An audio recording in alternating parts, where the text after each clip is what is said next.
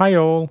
Let's jump into a quick demo of one of the key features of AG2's 0.7 release, Tools with Dependency Injection. You'll find this notebook on the AG2 website. Dependency injection allows you to pass values into tools that you don't want the LLM to see or be aware of. A typical example is usernames and passwords. They're not useful for the LLM, you don't want them passed around in messages or even logged. We'll run through 3 short demonstrations of dependency injection with tools so you can see how it is done in AG2. To get started, you need to pip install AG2, which I've done already.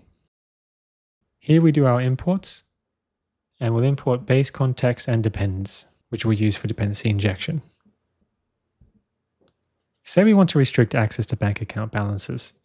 In this demonstration, we create an account class based on base contexts, which acts as a base structure for dependency injection.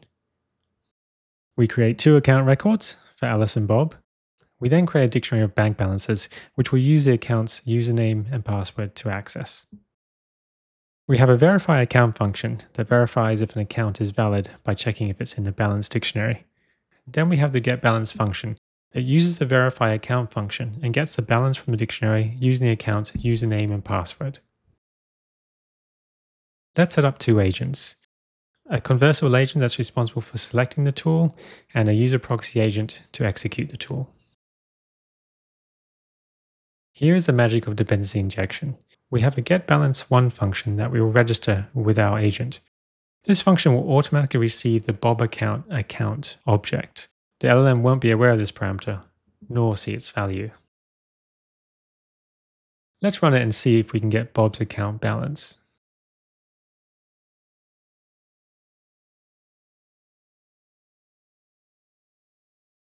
Okay, we can see the balance returned is 200 USD.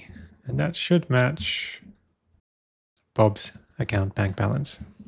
You can also inject parameters into tools by using functions instead of a base context-based object. In this getBalance2 tool, instead of using the account class as a parameter, we have 2 parameters, each one using dependency injection and an associated function, getUsername and getPassword. Let's look at how we can align context to agents using dependency injection. Say we had a couple of third-party systems, each requiring their own username and password. In this case, we have a weather system and a ticketing system. Let's start with a couple of mock functions, one for each system. They'll take a username and password and their own additional parameters and return a value. We'll include a print statement here so we can see that they're being called and the username being used.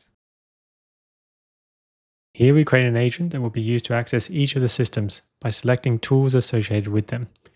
We also have a user proxy agent to execute the tools.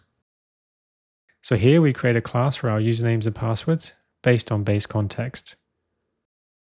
Here we create credentials and tools for our 2 systems.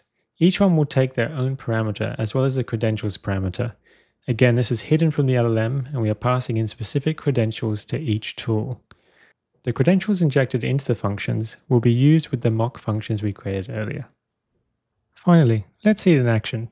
We'll use a group chat to query our 2 agents, asking for the weather and ticket availability for the highly anticipated AG2 live concert. Okay, so we can see the weather agent called the getWeather tool, and that called our mock function using the username AG2 weather from the injected account.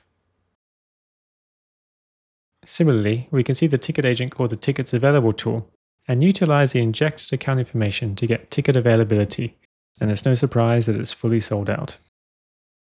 And that's dependency injection for tools. Thanks to the community and contributors that made this release happen.